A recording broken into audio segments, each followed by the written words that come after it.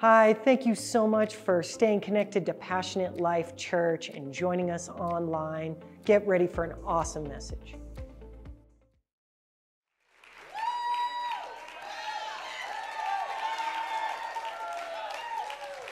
Good morning. I am not going to wrap my sermon today, okay? Not going to happen, all right? Hey, welcome to church today. My name is Andrew. I'm the lead pastor. I want to thank everybody for coming today. I want to thank everybody that is watching us online right now. Hey, thank you so much for tuning in and staying connected to Passionate Life Church. All right, we are in a series called Refuge, and really what the big idea about this series is that God is calling His church to be a refuge, a safe place, a place where healing and training can happen simultaneously, that we're called to be a refuge. And so we've been in this series called Refuge, and we went through hope, refuge of hope, because this is what I've been seeing. I've been seeing a lot of Christians walking around with no hope and no courage. And you want to talk about a giant oxymoron, okay? That is Christians, the hope of the world, walking around with no hope and courage. And it's because the big question is, how is a Christian, how is a follower of Christ, am I supposed to act, talk, and think in a world that is anti-Christ, a world that is moving farther and farther away from the things of God, okay? And so last week, we specifically talked about the demonic spirit of discouragement, right? We talked about that, and listen, if you missed any of the parts of this series, I want to encourage you, go watch on YouTube, on our website. We've got a podcast. Listen to the podcast. And so we have different ways that you can listen and watch the message. And so today, real quick, I want to do two definitions just to get us in the right frame of mind. And then we're going to do part 4 today of Refuge, specifically on courage. Now listen, we're going to do courage next week, and we'll probably talk about courage the next week. I don't know. We might talk about courage until next year. I don't know. We're just gonna sit in this place where God wants us to sit, and I just feel like we're not supposed to rush through this subject. And what's encouraging to me and what's refreshing to me is that all week I prepare and I pray and I read my word. But when I get up here, I'm excited to hear what God is going to say through me, okay? Because I'm just going to let the Holy Spirit filter me today, okay? Come on, let's read some definitions. Refuge. Refuge is a shelter or protection from danger or distress, a place that provides shelter from weather, a safe place for training and healing that can happen simultaneously. This is what I believe that God is calling us to be as the church. Let's look at the definition of courage, and then we'll pray, and we'll get into God's word today.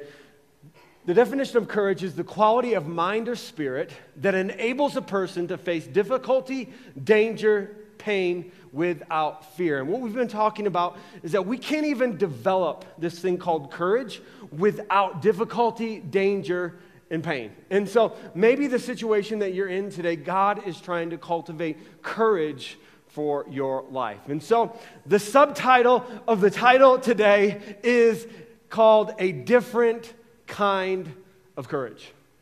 A different kind of courage. And this is where I believe that God is calling His church into. God is calling His people into a different kind of courage. Come on, let's pray, and then we'll get into God's word today. Father, we thank you for this moment.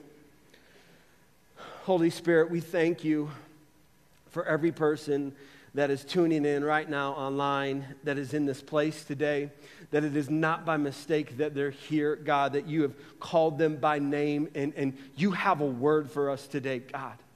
You have a word for us today, Holy Spirit. And so I just ask, Holy Spirit, that you'd open our hearts, you would open our minds to the understanding of your word today. And Father, I just ask that I would just get completely out of the way, all of you and none of me, in Jesus' name. And everybody said, Amen and Men. And so where we're going to start today, now literally I had 7 points this week, but it literally took way too long. And so I actually cut this message in half, and we're going to do a continuation next week, okay? So this is part A, okay? To next week's part B, okay? And so where we're going to start today, we're going to start in Genesis chapter 50, okay? Genesis chapter 50. And we're going to talk about a guy by the name of Joseph. If you don't know who Joseph is, or maybe you do know who he is, let me just remind you. Basically, Joseph was the 11th son of Jacob. He was his favorite son. You want to talk about some people in the Bible that had issues, okay? He had a favorite son, okay? And he made him a sweet jacket, all right? A coat of many colors. And his brothers were jealous of him to the point where they wanted to kill him, but instead they sold him into slavery. And Joseph goes from being a slave, okay, going to prison multiple times, and he rises up all the way to second in command of all of Egypt, okay? And so where I want to start today, I want to start with Joseph's last words, okay? He is on his deathbed, and these are Joseph's last words. Let's read it. Genesis chapter 50, 23 through 25. Joseph lived to see 3 generations of descendants of his son Ephraim, and he lived to see the birth of the children of Manasseh, son of Machir, whom he claimed as his own. Soon I will die, Joseph told his brothers, but God will surely come to help you and lead you out of this land of Egypt. And so these are Joseph's last words, okay? And he's saying, guys, don't forget that God has a promised land for you. Like, God has a hope and future for your life. Like God hasn't called us to stay in Egypt, okay? He's got something better for us. So he's reminding them of this promise. He says, he will bring you back to the land he solemnly promised to give to Abraham, Isaac, and to Jacob. Then Joseph made the sons of Israel swear on an oath. He said, when God comes to help you and lead you back, you must take my bones with you. Okay, what is he doing here? Does he believe that his bones are magic bones? Okay. No, okay. What is Joseph doing here? Joseph is trying to get them to associate his bones with the promise of God. He's basically saying, guys, listen, if you don't remember the promise of God, at least remember the last request, my last dying request, right? To bring my bones with you. He's trying to get God's people to associate his bones with the promise. If you don't remember the promise, at least remember my dying request, okay? That you're going to fulfill it, right? You're going to have an oath to bring my bones with you. And so he's trying to get them to associate this incredible promise that he believes in, and he's trying to get his people to remember it, okay? Now, who was Joseph to the Israelites? I think this is really important to understand. Who was Joseph to the Israelites? Because I believe that it has I'm going to pull it in culturally and what we're going through today as a church and Christians here in America with this story of how the Israelites saw Joseph. And so basically, Joseph was the man, okay, to the Israelites. Like he was the man. Like he was so revered, right? And this is what the people knew. This is what the Israelites knew. As long as Joseph was in power, they were going to be fine. They were going to be good. Like, we got Joseph, right? Like, Joseph is fighting for us. Joseph is going to make sure that we get food. Joseph's going to make sure that we are all right. In Joseph, we trust. And so what happened, okay? What happened to God's people is they became lazy, complacent, and weak. Because they were just like, man, we got Joseph. And what happened is they trusted more in a man than they did God. And nobody bothered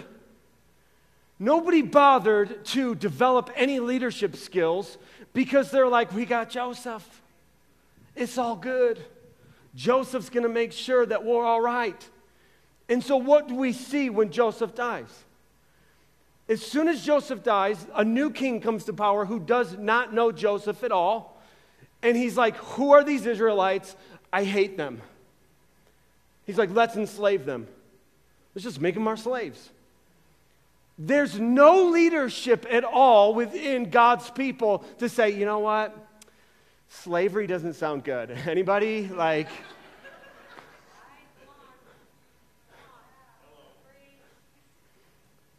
and so what is happening? So what's been happening to our country in the church is that, and it's been happening for a while now, okay? It's been happening for a while now because we've lived in this bubble of protection. And the reason why we've had bubble of protection is because of our forefathers who founded this nation to worship God freely, that slapped in God we trust on our money, that said, man, this is going to be a Christian nation. This is going to be a nation that is going to be under God, that's going to be blessed by God. And so this very, like literally our core of who we are as a country it's eroding away. And we see that more, and this has been happening for 30, 40 years. It's just been happening. We've just been blind to it because things haven't gotten bad. And then we had 4 years of Trump, and this is what happened to the church, and pastors were like, well, we've got Trump. He's got a voice enough for all of us. And we're good. Like, Trump's going to fight for us. He's going to make sure that the church is protected. He's going to make sure that we keep our freedom. He's going to make sure that we keep our guns and we're able to talk freely. And so what happened intensely in these last 4 years is we got lazy, we got complacent, and we got weak. Because a lot of Christians and a lot of churches says, well, Trump's going to fight for us. We can't possibly, our government possibly wouldn't shut us down and call us not essential. That would never happen.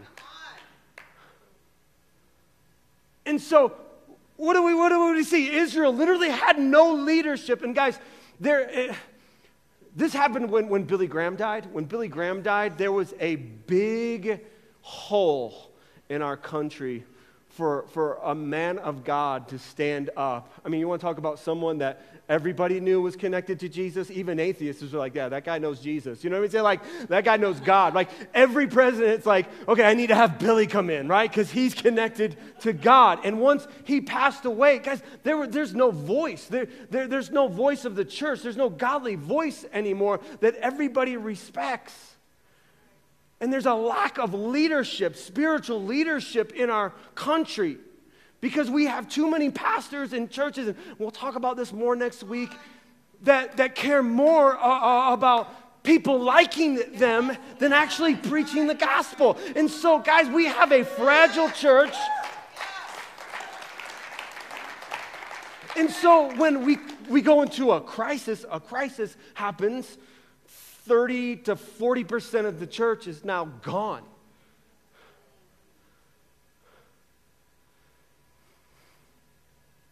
And so here we see God's people, they lack leadership. Let's continue with the story here in Exodus. Exodus 1, 13 through 17. So the Egyptians worked the people of Israel without mercy. They made their lives bitter, forcing them to mix mortar and make bricks and do all the work in the fields. They were ruthless in all their demands. Do you see what happens when there's no leadership? Guys, you see when God's people don't know how to fight, you see what happens? Then Pharaoh, the king of Egypt, gave this order to the Hebrew midwives, Shiphrah and Puah. Now, some of you, if you're pregnant today and you're having a baby girl, maybe put these two names on the table. I don't know.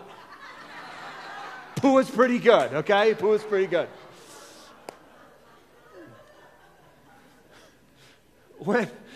When you help the Hebrew women as they give birth, watch as they deliver. If the baby is a boy, kill him. If it is a girl, let her live. But because the midwives feared God, they refused to obey the king's orders. They allowed the boys to live too. Okay, so this godless king, Pharaoh, comes to power, and what does he do? He murders babies. Anybody see the comparison? I talked about this last week. Nancy Pelosi just wants to push this bill through Congress that literally a woman can have an abortion all the way up to birth. Guys, that's no different. There's no difference between what they were doing in Bible times and what we're doing today. We're murdering babies. And so this is what happens when there's no spiritual leadership to stand for God. These types of things happen. And so I got 4 points today, 4 ways that can help us start developing a different kind of courage, because God is looking for a church. He's looking for a people that have a different kind of courage, that can live and face opposition without fear. Because I think that definition of courage is like, okay, I get all of it except the last part, right? Without fear. Right? That's the hard part. How can I do things without fear? We do them by allowing the Holy Spirit to develop a different kind of courage in us that comes from God. A different kind of courage starts when we fear the Lord. When we fear the Lord. These midwives, why didn't they kill those babies?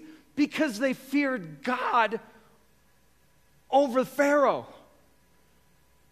Exodus 1, 20 through 21. So God was good to the midwives, and the Israelites continued to multiply, growing more and more powerful. And because the midwives feared God, he gave them families of their own. And so we're in this place culturally as a church that we don't ever think about the fear of the Lord. Well, Pastor, I just like it when you talk about love and grace. Like, come on, can we just preach that every week? Okay, and this is what's happened, okay? Because guys like me, we grew up in the fire and brimstone era, okay? We heard preaching on hell every single week, and we were afraid to go to hell every single day, okay? Like, a little excessive, right? Like, okay. But we swung the other way so much that you'll go years without hearing a message on hell.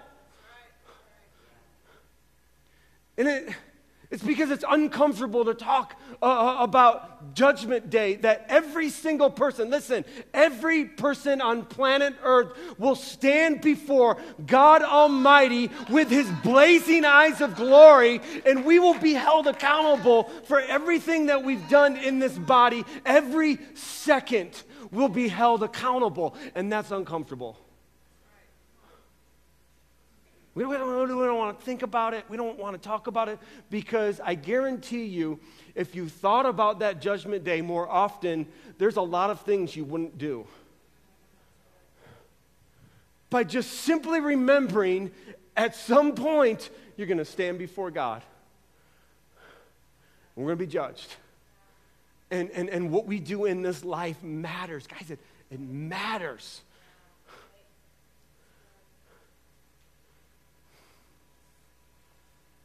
If we want to develop this different kind of courage like these midwives had, they're just like, we're just not going to kill it. It's wrong. We're not going to kill babies. It's wrong. We know it's wrong. We fear God more than we fear. We've got to start having a healthy fear of God, knowing that he controls everything. Nothing that is happening in our world today, God isn't just up in heaven being like, wow, blindsided. What am I going to do, Jesus? Like, he's in control. And what he is doing is he's trying to get the church back into a place where we have a different kind of courage, that we look different, we talk different than the rest of the world. And far too long, we look too much like the world. And so when people come into God's house, they're like, this is no different than happy hour. And that's a problem. And it's because we don't fear God. We don't fear that moment when we stand before God Almighty and He will judge us for everything we've done. Starts with fearing the Lord. Exodus 6, 8 through 9. This is God speaking to Moses. And I will bring you to the land I swore with uplifted hand to give to Abraham, to Isaac and Jacob. I will give it to you as a possession. I am the Lord. Man, God is constantly reiterating promises in our heart and our mind. This is what He does, right? Moses reported, then Moses takes this report to the Israelites, but they did not listen to him because of their discouragement. And we talked about that last week. Discouragement is a demonic spirit that is trying to keep us quiet and make us quit in harsh labor. Point number 2 today, a different kind of courage starts when we overcome our past and present and accept the future that God has for us. You see, the Israelites were so stuck in the past. They were stuck in their present. They were so discouraged that they couldn't see a future beyond today.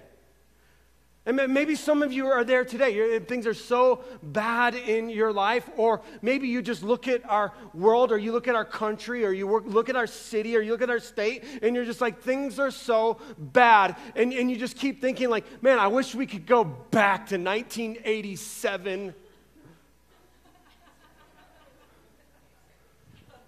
I don't know why 1987, but...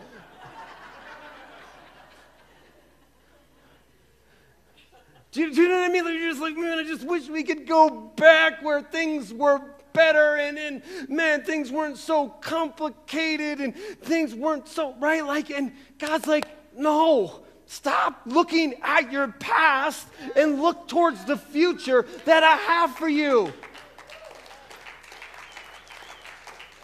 Stop being so focused on your past problems and your current problems and the current issues of this world and start focusing on the future promises that God has in store for our lives. Guys, God can turn this thing all around. He can turn this thing around. Why? Because I know He's working. He is working. He never stops working. He's working right now. He's doing something. And I believe that He's stirring up His people. He's stirring up His church to have true courage, to have a different kind of courage before He pours out His presence. Let's continue. Exodus 3, 7 through 8. The Lord's talking to Moses again. He says, the Lord told him, I've certainly seen the oppression of my people in Egypt. Like, God sees what's going on, guys. He sees what's going on in our life. He sees what we're going through. Like, He's there. He's close to us. I have heard the cries of distress because of their harsh slave drivers. Yes, I am aware of their suffering, so I have come down to rescue them from the power of the Egyptians and lead them out of Egypt into their own fertile and spacious land. It is a land flowing with milk and honey, the land where the Canaanites, Hittites, Amorites, Perizzites, Hivites, and Jebusites, really like the ites, now live. Point number 3 today, a different kind of courage starts when we get desperate for God.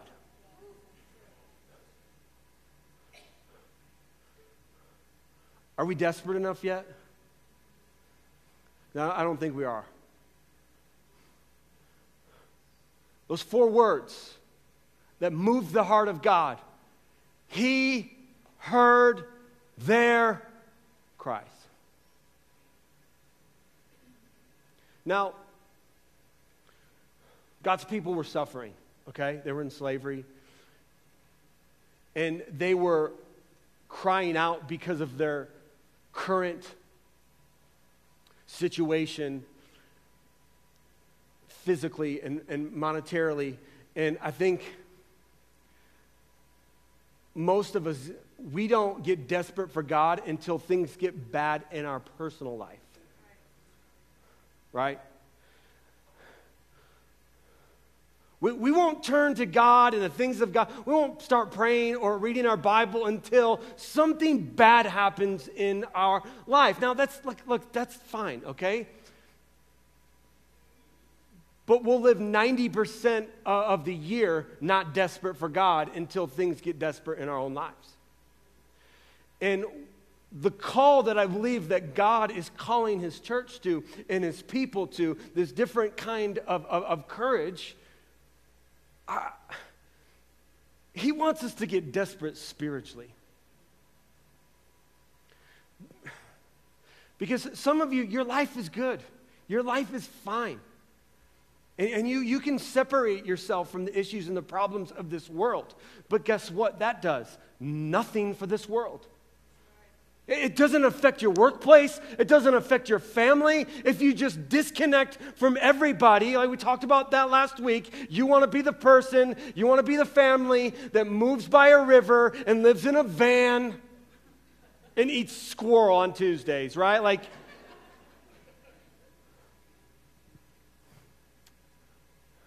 he heard their cries. Church, are we at the point where we're crying out to God?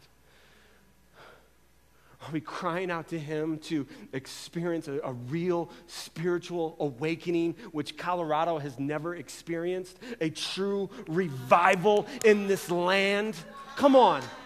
Like, are we there yet where we're desperate and we're saying, God, we need you to show up. God needs us to get desperate for the lost, broken, and hurting in our own lives first. Are we desperate for those coworkers that don't know Jesus? Are we desperate from those family members that don't know Jesus? Are we crying out to God? It was God's people's cries that moved his heart. Are we desperate enough? Or do we have to wait so it gets so bad for everybody, right?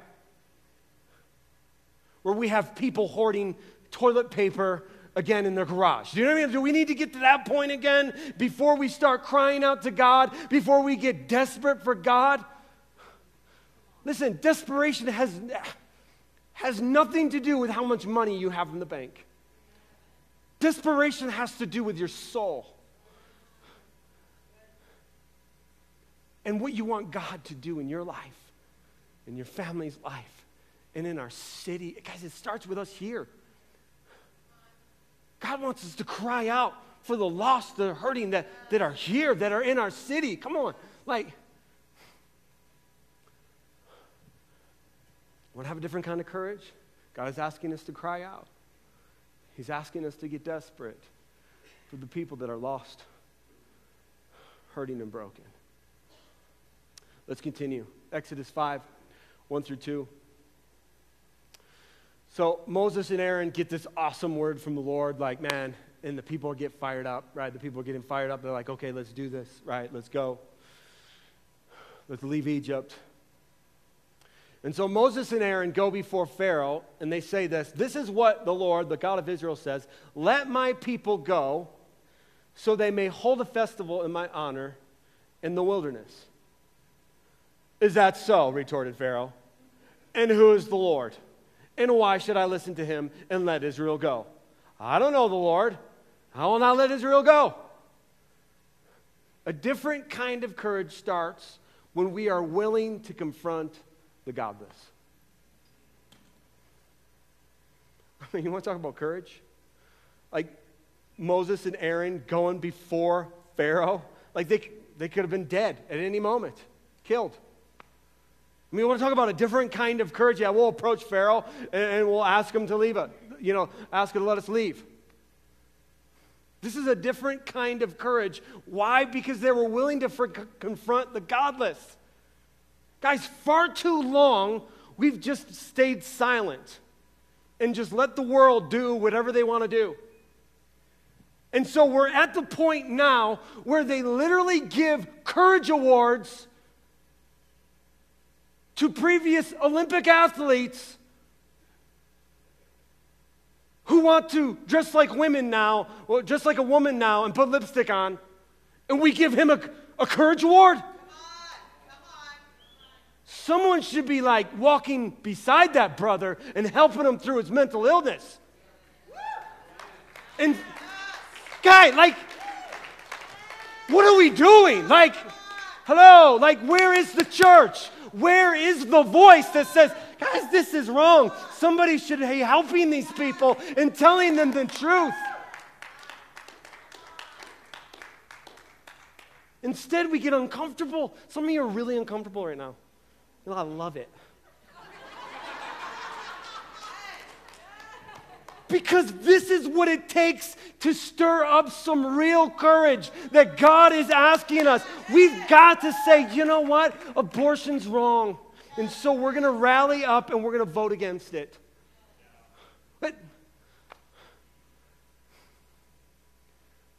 we got to be willing to confront the godless, because far too long we just stepped back. We've stepped back from our schools. We've stepped back from government. We've just stepped back. And some of us have, we wake up to an America that we don't acknowledge. We don't even like, what planet do I live in? And it's because we have a culture of social media that celebrates and applauds sin. It applauds sin. And because the church is discouraged, because the followers of Christ are discouraged, we're just ready, we're just okay with being quiet and just quitting. Just be like, fine, whatever. Guys, God hasn't called us to quit. Come on, we're the light of the world. And this is what happened, guys. This is what happens when we confront the godless. God will fight for us. Yes. God will fight for us. We won't even have to do the fighting. And then I think that's what's so overwhelming. Like, well, if I confront this at my work, or if I confront this with my friend, then what will I say? I won't have... Guys, you won't have to. God will fight for you. What happens, guys, what happens after Moses and Aaron confront Pharaoh? Oh, God takes care of it. Oh, yeah, he does. They didn't have to fight. God just sent a bunch of plagues. And they were just like, told you. Should have let us go. But we're so used to fighting with our own strength. We're so used to relying on our own resources to figure things out. And I believe that God is trying to get his people in a vulnerable place that say, you know what? I can't fight this battle. We need a move of God. We need revival. We need a spiritual awakening in our city, in our state, in our country. If things are going to get turned around, God needs some people that fear him more than anything else. I mean, Jesus even says that. He goes, guys, listen, you should be more concerned about the one that can destroy your soul than what humans can do to you. You need to be concerned about the God Almighty. And guys, man, God wants to fight for his people. He wants to show out for his people. He wants to be put on display to this world.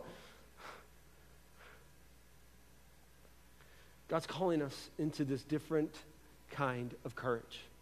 But it starts with these 4 things, guys. We gotta start fearing God. We got to be willing. We got to be willing to confront the godless. And guys, we can do that in kindness, okay? It's God's kindness that leads people to repentance, okay? We can still do it within love. And I'm going to talk about next week. See, this is the problem, cutting my sermon in half because I still got so much to say.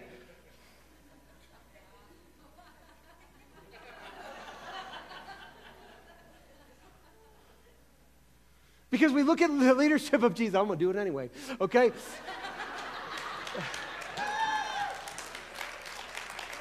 Because listen, we'll end here, okay? And then we're going to take communion. We look at the leadership of Jesus, okay? And if we were to put Jesus in our current culture, Jesus would be labeled as a mean leader. He would be mean. The way he would talk to his disciples, the way he talked to Peter, he called him Satan. How would that go over if you told your boss, "Get behind me, Satan"? Like Jesus would be mean. Like, you know what I mean? And that's not Jesus. Jesus isn't the problem, okay? We're the problem.